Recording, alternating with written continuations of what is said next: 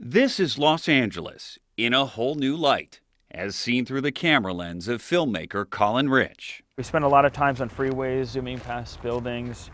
But you never really take the time to stop and look. You don't. So Rich did stop and look.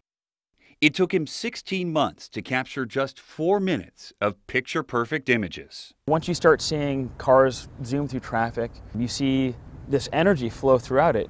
LA is rarely seen as a city with a heart, but Rich gave it a pulse. So the streets are like blood vessels. I think so, yeah. It's just like veins in your body and capillaries, how you, send cells around. I mean, that to me is basically a city. Ironically, in a city known for perfect weather, most days look more like this. So finding the perfect shot and clear skies takes patience. It's just timing.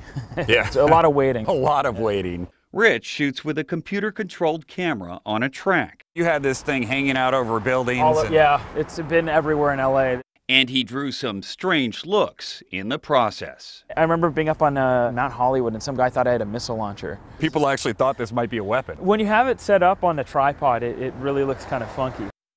Armed with his camera, Rich ventured into a lot of neighborhoods, the familiar and the forgotten, and wove them together in a video that's gone viral.